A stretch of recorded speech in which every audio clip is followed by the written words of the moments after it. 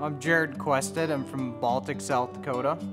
So what we do on our farm, we farm corn and soybeans, and we have a small feedlot where we feed background cattle. We homesteaded a few miles south of here in 1886, and we've been farming most of our land since then.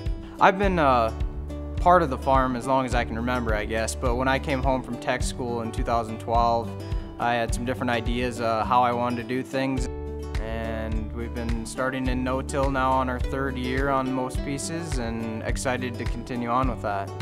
It's just one of those things that the more you do it, I think the more we'll see the benefit. You know, the first year we tried it on a couple pieces and just you know, went in and kind of tried to figure it out and had to adapt the planter a little bit that first year to do some things. And the next year we decided to do just about all of it into no-till, and we had to do a lot of adaptation to the planter to make everything kind of run through like we wanted it to. So, you know, once we got going, it was pretty simple, and then we found, you know, the amount of man hours it didn't take for, you know, running a tillage tractor all day, or, you know, just all the fuel that we would have burned, you know, that way too. It just simplified our lives quite a bit to be able to do the no-till. The second year when I started telling people, like, well, I think, you know, we're just gonna go ahead and leave the disc unhooked and just go ahead and plant fields, and that's when guys were like, are you sure you want to do that? You know, how much yield do you think you're gonna give up? And, you know, a lot of these questions come around, and my basic answer was, well, I don't really know, but I'm pretty certain this is gonna be the right way to go, just because there's a lot of good history around the area, the people that are doing it that seem to be quite successful. We got hills and, you know, valleys and all things like that.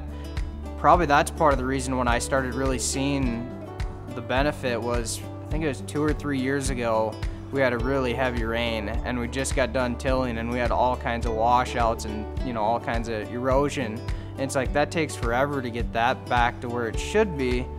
So right after that is like, we got to do something different. So now we've stopped disking all these low spots, you know, that are highly erodible. You know, the low spots aren't so bad, but going up into the hills and such like that, you know, we just leave that alone. We can just farm through them rather than having to till them up and have all the washing happen again. You see that these fields that are all tilled up and everything, I mean, there's just no structure to the soil anymore. It's just completely just falls apart. So when we get those big washing rains, we can see why that happens. Whereas these fields with higher organic matter and better soil structure from the no-till, when you get heavy rains, rather than it washing away, it catches more through the organic matter, and then it'll go down into the soil where we actually need it. Since we do have the feedlot, we had a lot of manure that we were disking in yet, because that seemed to be the only way to do it, but it's kind of one of those things that you learn to do the application a little bit different, and you might be able to have some different success with no-till with that. So this year we have right about 100 and some acres that we're gonna have manure spread over lightly, and then we're gonna no-till right into that. With the no-till situation, I think the benefit is to towns that are downstream is that maybe more of our nutrients that they're afraid are getting into streams are being absorbed into the soil and being used by crops rather than being washed away, which makes it more economical for us, because then all that money we spend on fertilizer is where we put it, not washing down somewhere else. And so I think there's benefit to just about everybody by using no-till. You know, after you spend a little time getting adjusted, I think all that yield that you might lose the first couple of years will come right back to you.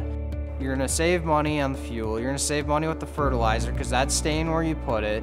And through all these different practices, I mean, you're probably saving quite a bit of money, but then long run, you're gaining yield because you're increasing the value of the land. Once you get all the good things going, you still got to preserve the land.